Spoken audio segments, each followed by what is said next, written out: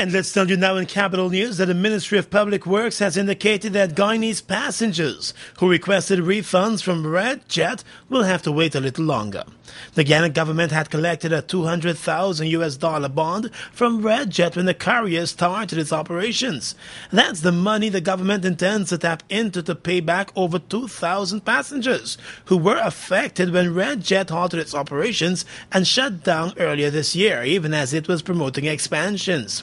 In a release from the government, a Ministry of Works official was quoted as saying that there is no verification process underway, looking at the 850 requests which represent over 2,000 passengers.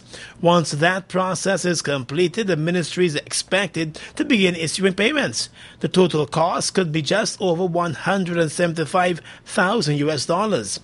That would leave the ministry with $25,000 in hand. It's unclear whether that change will be handed back to Red Jet or used to pay off other debts in Guyana. The Ministry of Works overlooks the operations of the Cheddi-Jagan Airport, and Red Jet left the friendly skies with several bills behind at the airport for landing and other fees. When Red Jet launched its operations in 2011 with a non-stop service between Guyana and Barbados, it was hailed by the government, and the government promoted the airline heavily, pointing to the impact it would have on fares across the region. It was less than a year later that the Red Jet skies became blue and the company folded, ending its operations in the Caribbean and going bankrupt.